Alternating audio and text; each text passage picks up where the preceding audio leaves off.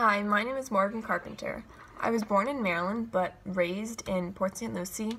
I go to Port St. Lucie High School and I do dual enrollment. This is actually my first year of dual enrollment, and it's been really interesting because the difference between high school classes and college classes is in college you have to be more independent, and the workload, it's a little bit more but not too much. But you definitely have to be more independent, and I think that this year I have become a more independent student, and I think that that's going to help me in my high school classes too. Last year I took an economics class, and to me that was really interesting, so I've decided to major in business.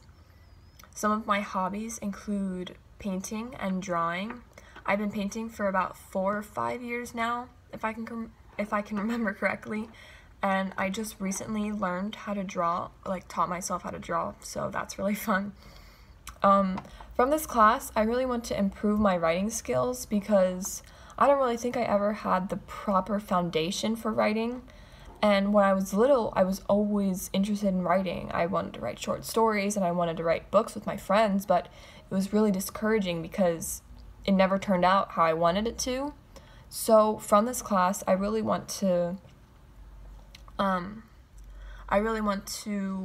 develop a better skill for writing, and in my writing structure and having ideas flow cohesively, and so everything makes sense. And not only do I think that that's important just for an English class or just writing for fun, I think it's important to know how to write for every class, because almost every class you need to know how to write, and if you don't, then you can easily fall behind.